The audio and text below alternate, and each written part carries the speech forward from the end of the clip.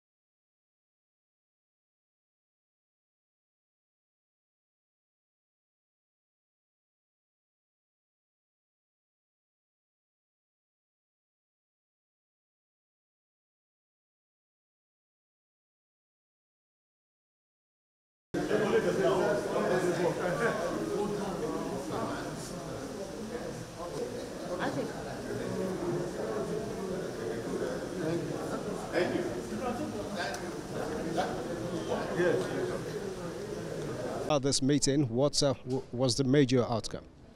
Well, it's still work in progress. The president has met with the organized labor as he has promised. He has kept his promise. This is, of course, in continuation of his regular consultation to arrive at a new national minimum wage that works for Nigeria. Recall that already there is 62,000 naira that has been put out there, the government side, the organized private sector, but the organized labor is still not accepting that. But we know that they will come to the table, and they have come to the table today. We know that this is going to be something that is going to be workable for Nigerians. The organized labor and government will reach an agreement. We have adjourned now for a week.